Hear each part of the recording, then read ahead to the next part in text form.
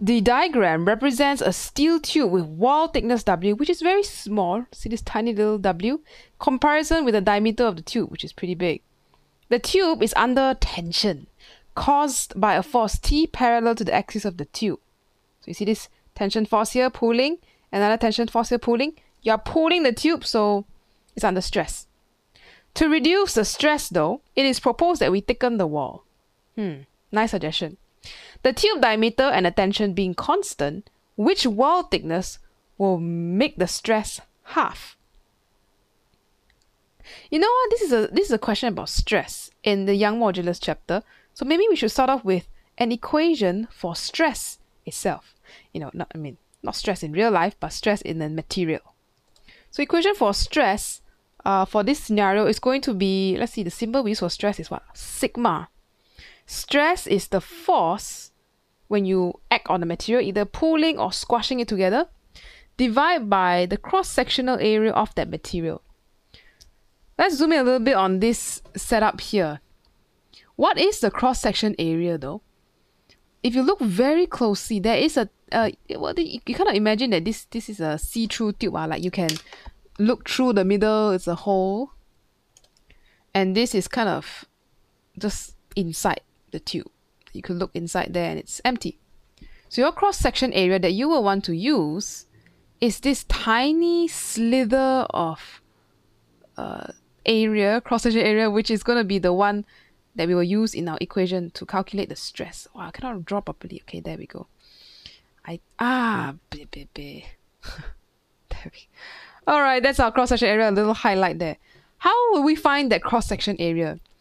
Here's what method might get you a bit stuck. If you think about it and you say, hey, I can find the area of a circle and I cut out the area inside here.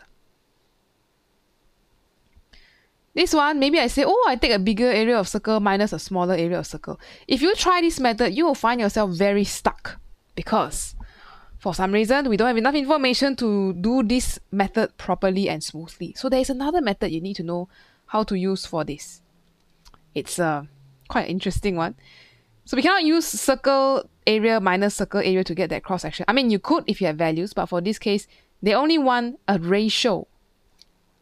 So I'm going to do some magic, not magic. I'm going to do some arts and craft. I'm going to take a scissor and I will say I will cut along this.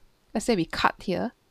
Put a scissors, cut along the dotted line and unravel out this tube.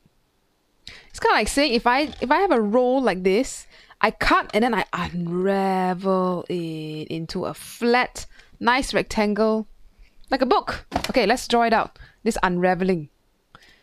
So stage one, I cut, I open it up a little bit more, and it becomes like that.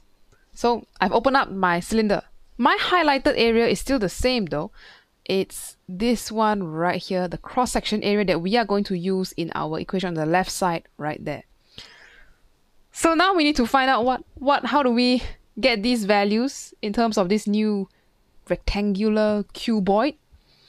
The width is going to be this thickness right here. It's a bit small, hard to see.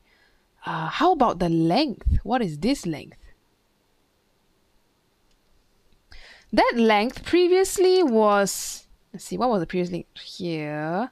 That is the circumference of a circle. Should we use the external or internal? You know, there is a small difference, but it's negligible. Why? Because the wall thickness is small in comparison with the diameter. So we just assume, we'll just use the circumference 2 pi r or 2 pi r to find that. So this is going to be 2 pi r. Or the diameter, in terms of diameter, also works. Anyway, let's put it all together now. So stress, the force. If you see tension on one end and the other end, we do not take two tension. We just take one tension. Because tension, we consider it distributed along the entire object when you're pulling something apart. So just take one as the force. Tension, and the cross-section area is going to be an area of a rectangle down on the right side here. So it'll be 2 pi r times w. 2 pi r w.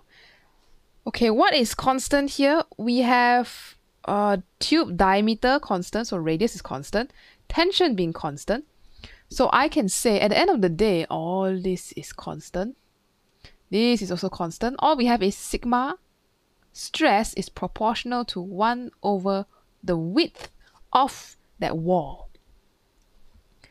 So which wall will give half the stress? My shortcut method, which I like to use oftentimes, is just to use the proportionality relationship on the left side. So I'm going to redraw this. 1 over W. We want half the stress, right? So this is going to be half, and I multiply half on this side. Hence, if you look at the bottom now, the width has to be 2W. So the best choice here is 2W as the answer.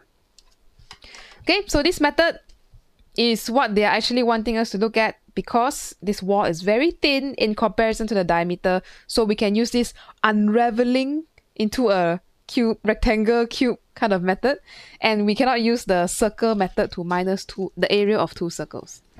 Alright, so that's all for this video. Hope that was helpful in helping you understand this. Any questions, any other methods, do let us know in the comments down below. So that's all for this video. See you in the next one.